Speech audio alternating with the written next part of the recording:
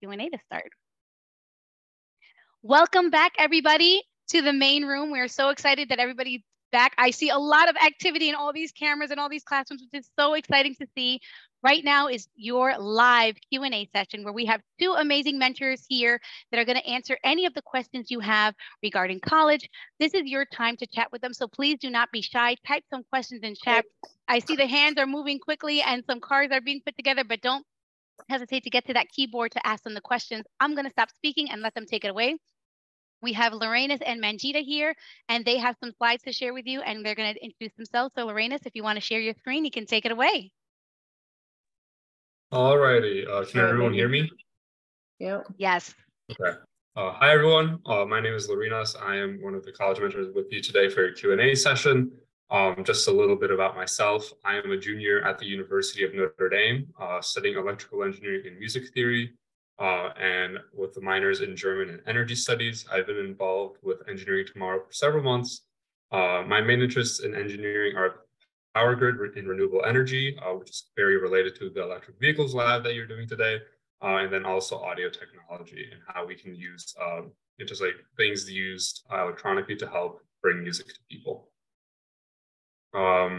Just a bit about my background. In my sophomore year, I was doing research on infrared nano antennas with one of my electrical engineering professors, and working on how to make those more efficient and kind of figuring out how to quantify their efficiency and performance. So I was involved with research there. Over the last summer, I was with the company Burns & McDonnell, which is an engineering firm out of their Chicago office.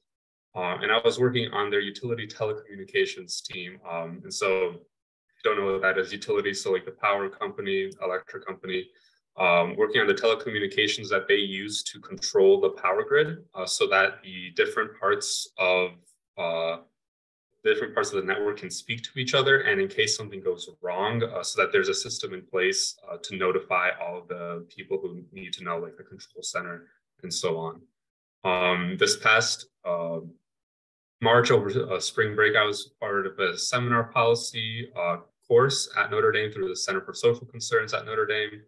And there we were talking a lot about energy and climate change policy. And we actually took a trip to Washington, D.C. to speak to a lot of lobbyists and congressional staffers about their work in energy and climate change and how, what kind of paths they see forward. And so this coming summer, I will be in Germany working with the Fraunhofer Institute, working on power system modeling software and figuring out how to enable to create tools for utilities to use to make sure that when they are planning their expansions to the power grid, that they are doing the best that they can. And then just a couple of pictures up here. I don't know if you can see my cursor, but in the upper left corner, that's just a waveform from one of my electrical engineering labs. And in the bottom left corner, there's I cropped that a bit poorly, but is one of the projects that I worked on was designing a vehicle. It doesn't run on solar power, but it still ran on batteries using the Arduino system and how to control it with a video game controller. You can also see that picture of me conducting one of the pieces that I composed through my music theory degree at a recital. In the middle, there's a picture of me at the Department of Energy during my Washington trip for the energy seminar. On the right side of the screen is the building that I worked in over the summer, and at the bottom is the team that I worked with participating in the JP Morgan run of 5K over the summer. And then you can also see in the middle, that's a picture of the nano antenna. You can see that the scale is like 5 micrometers, so it's really tiny. And then one of the cabinet designs that I worked on for telecommunication equipment that's attached to distribution line poles. Yeah, so that's just a little bit about me, and I'll hand it off to Manjita. Thank you so much, Lorenas. So hi, everyone. My name is Manjita Kamara. I'm a senior at Columbia University studying Earth and Environmental Engineering. I've been involved with Engineering Tomorrow for over 2 years, which is so crazy to say, but yeah, 2 years. And my interests in engineering are and sustainability, green infrastructure design, water treatment and water reuse, and things like that. Okay. So I put a lot of stuff on this timeline, but basically this is just a culmination of all the things that I've been able to do over my whole college experience, from getting into the school to navigating things like financial aid and work study and being able to get a job. And in my freshman year, my first on-campus job was actually at a geoscience laboratory. So I was working on sediments that came from the Sahara Desert in Africa. We basically did research on that, and they basically dated the eating patterns of humans and animals from thousands of years ago. So that was really cool. So I dabbled in research, but I knew that I didn't want to be a researcher or get a PhD. So I did that mostly for work purposes, and then I explored other things. I worked for a nonprofit that focused on sustainable development in countries like Costa Rica and Ghana, and I was on the Ghana team researching solar panels and stuff, because I'm like I said, I'm interested in sustainability and sustainable development, especially when it comes to under-resourced or marginalized communities around the world. So that was a really fun internship. In my school, I'm involved with the National Society of Black Engineers, as well as Engineers Without Borders. Also, I was on the Ghana team for that too. And Engineering Tomorrow, the symbol is there. But my actual engineering internships and like experience really came last year and the year before, where I was an environmental engineering intern and then a construction management intern for a building company in New York City. So we built all kinds of structures, and I pretty much assisted project managers and project engineers on the whole, like, I guess, management of the whole construction process for the buildings that we built. And the company also built parks and all different kinds of development, from schools to residential condominiums and all kinds of things like that. And I will be graduating in less than a month, which I'm very excited about. And I got a full-time job with a civil engineering firm, and I will start working as a project engineer in water treatment and wastewater treatment in this summer. So yeah. Okay, and these are just pictures from my lab experience, the different clubs I've been involved with at school, my internships, and then I put a graduation photo here because that's the most important thing and the main thing for me on the horizon. So yeah. And thank you. Okay, so we do have some questions in the chat. If you want to go ahead and start with those questions, Manjita, go ahead. And again, I'm going to invite anybody to please type in chat for any questions for Manjita and for Lorenas, but I definitely know we have some.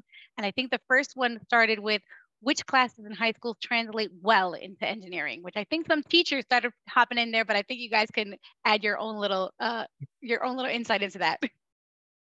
Yes. Lorenas, do you want to? The like foundational courses that everyone is taking, like the freshman and sophomore year for engineering courses, are going to be calculus up to like calculus 3. And so that would equates to, in the AP system, like Calc C. No, it's a different system. I completely forgot it. It's been a while. But your AP Calc courses, AP Physics C, so like calculus-based physics is also important.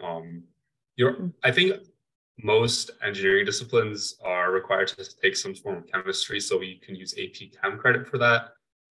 Even though, like, as an electrical engineer, I don't directly use any chemistry in like any of the stuff that I do, but it's just like a thing that they expect you to know, so you can have somewhat informed conversations about it when it comes up. So I'd say those like AP classes. I was in the AP system. I don't know exactly what it looks like in the IB system, but I'm sure like the equivalents of like calculus, physics, chemistry are the most important, because especially if you get credits, then you can get ahead in your curriculum. Manjita? Yes, I just wanted to add also, for people who may be interested in some sort of biomedical engineering, AP Bio is useful for that. And I know like engineering curriculums are different at all universities, but even though my major doesn't really have much to do with biology, if I did take AP Bio in high school, it would have actually covered a science credit that I needed in college. So really, if you can take as many math and science APs as you can, I recommend that you do that, because it's definitely going to help you. Yeah, I see another like AP1, AP2, or APC. If you can take APC, like Physics C, I think that's going to prepare you the best. It also is the most difficult, but there's a lot of calculus that ends up being used in engineering. So even if you don't have it, even if you don't get the credit for it, still being exposed to it like multiple times and taking it again in college is still super helpful. All right. I don't know if you guys see the next question in chat, but it's about scholarships. What scholarships do you suggest or do you recommend? Any tips on scholarships? How about that? Yes. Okay. So yeah, go ahead. Yeah, so just go for as many scholarships as you can. Like fill out the FAFSA for financial aid through the institution you're applying to, but then also apply to those smaller scholarships that are like $500 or $1,000, because when you're looking at like the giant price of your tuition bill, $1,000 doesn't seem like a lot. But if you are putting in like 40 hours of like just filling out $1,000 scholarship essays, and then you only get one, that's the same as if you would have worked for 40 hours a week and made $25 an hour. So just thinking about like, just try to get as many of those smaller scholarships as you can, because they really do accumulate. Yeah, okay. I think it's very important to also look for specific scholarships based on your circumstances, because I feel like when you go online, there's just so many things. It's like, how do you know what is a good scholarship to apply to, and like, or what's something that will fit your needs?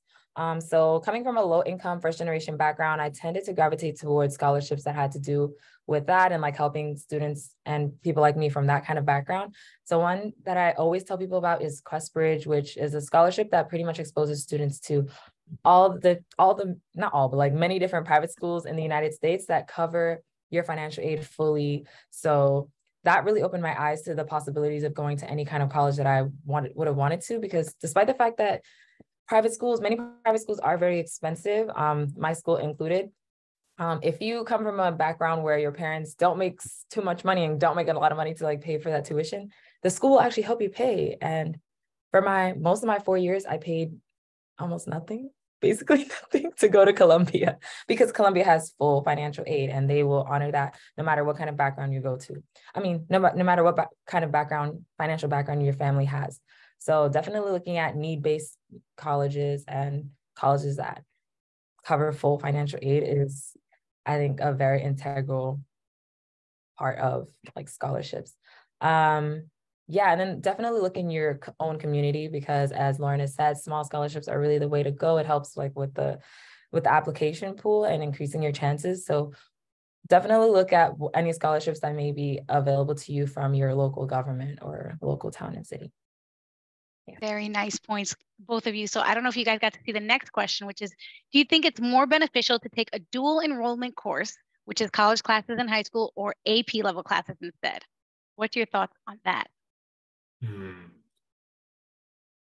For specifically the AP computer science, I did not take that course. But the question is how well like those credits translate to the institution you're going to be studying at. Like most institutions will accept AP credit, but different institutions will like accept different levels. So just a comparison that I know, University of Illinois at Urbana-Champaign accepts most exam scores of like a 3 or higher. University of Notre Dame only accepts AP credit if you scored a 5. So that type of difference. But then also if you're doing a dual enrollment course, sometimes the credits will be able to transfer over, but depending on the institution, there might be certain like regulations that might make it a bit of a hassle. If you can do a dual enrollment course, I think it's great. If you're picking between one or the other, AP Computer Science recently switched to Python. And so I think that makes it more viable than it used to be, because it was in Java and not many schools are still teaching that. So I think it depends a bit on the language. I think if it's a Python-based course, go for it, or like learning C. If it's anything else like Java or R, not too sure, to be honest. Yeah, I basically have the same sort of sentiment. And as someone from Falston High School said, it is more so dependent on the school you're going to for sure. So whenever it comes to choosing what is like whether to do dual enrollment or AP, look at the colleges you're interested in going to, see what is favored there and what is more likely to be accepted by that school. Yeah. So we have a comment from Barbara Goldman just asking for computer engineering. Would you recommend calculus and physics? I see Manjita's nodding yes. Yeah, they're still going to make you take those courses. Yeah. So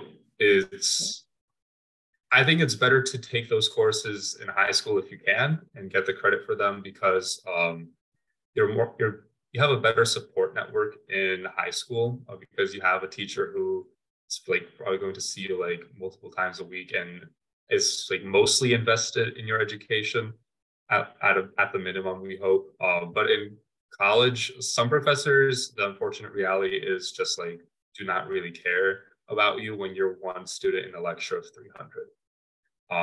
And so I recommend taking those calculus and physics if you can in high school, because your teacher is more likely to care about you than a professor, especially for those big classes.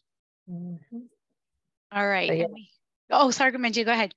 Oh, no. Yeah, I was just going to say, no matter what kind of engineering you do, chemistry, physics, calculus, those are baseline. So it's almost inescapable unless, as Lorna said, you get the AP credit for it in high school.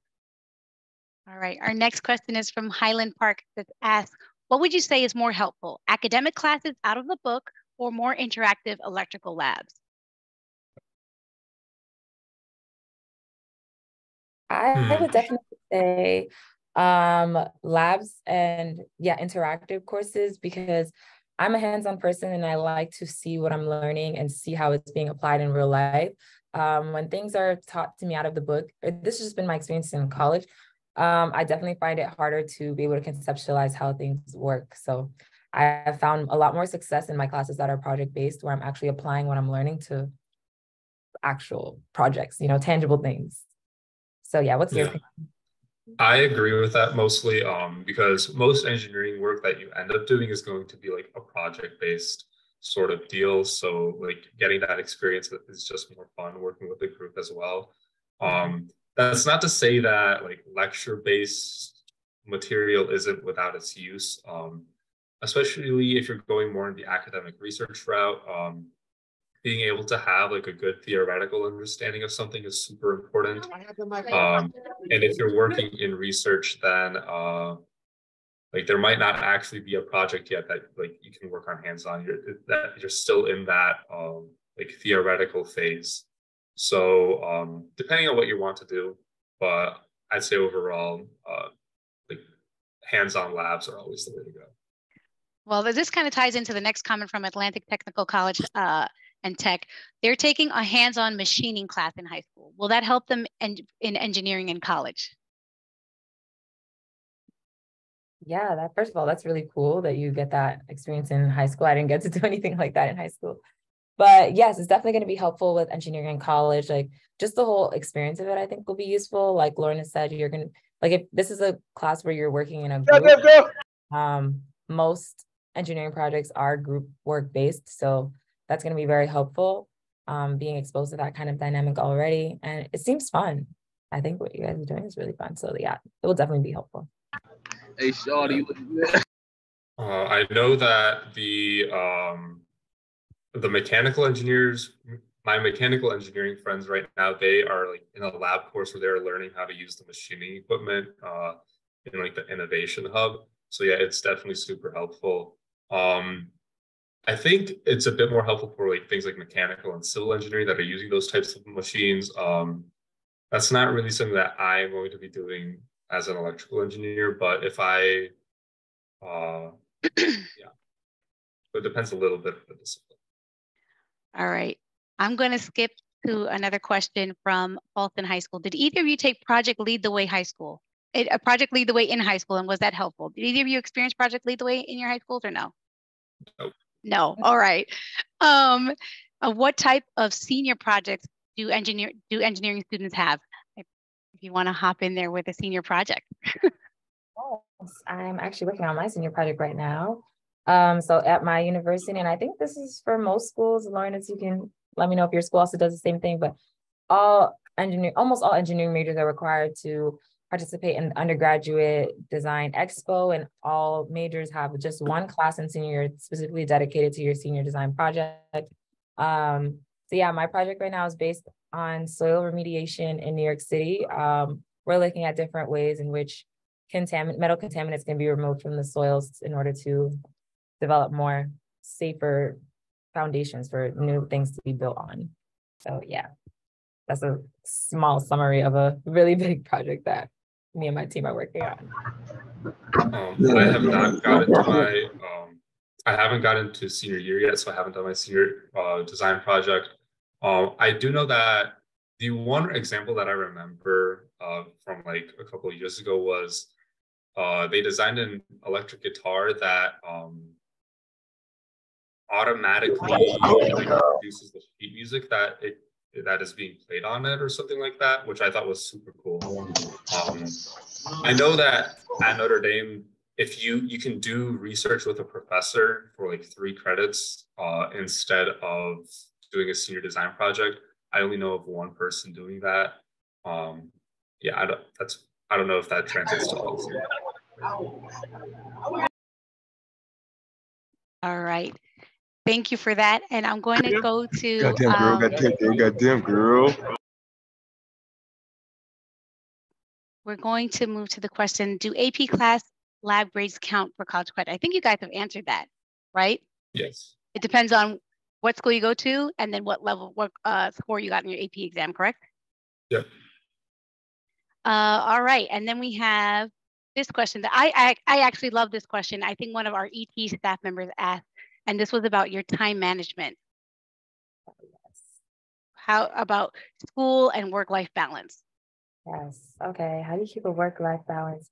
I think in the beginning of college, this was definitely a little bit harder for me to balance out, but like over time, I've just managed to. So as soon as I get my schedule for the new semester, I block out all the free time I have and then dedicate those to depending on what time of day it's at. Like if I have free time in the morning, I'm not productive in the morning. I just tend to use that for like rest and like just more chill things. And then like in the evening, I tend to go to the libraries more or like the lounges and student centers more to study. So just having different times, if your brain is like more used to certain times for productivity, it's good to just honor that and not like fight against it. So I think that helps with just allowing that you're not wasting time. So with that, then I have a lot of free time on the weekends to go out with my friends, which I do every week. Basically, like I will never choose to stress over an assignment over like enjoying my life. So I go out and do that. But some ways that I combine the two is sometimes during the weekdays, if I'm like getting really flustered with all the schoolwork I have, I try to like go to a nice cafe downtown. Since I go to school in New York City, there's like an endless amount of places I can study. So I go do that. I'm in a nice cafe, have those good vibes around me, and then I can alleviate stress that way. But yeah, there's a lot of things you can do. Those are just some of the things I do to keep a good work-life balance. For me, the thing you said about like honoring like how your body works, I like over the past 3 years, I've transitioned from being a night person to a morning person. So I don't know how that happened. I really did not choose that to happen.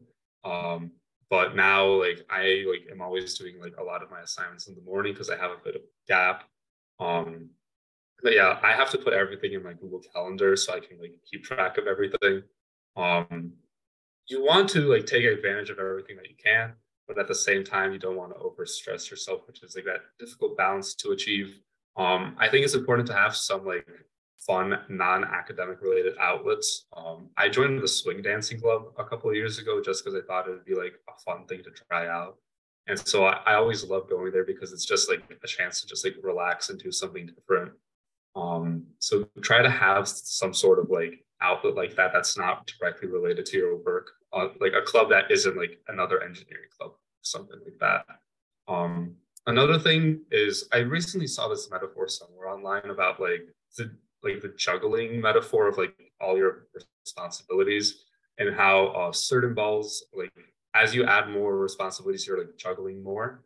And sometimes it's okay to let certain balls fall to the ground. But there are other ones that are like made of glass that are like more important that you can't drop.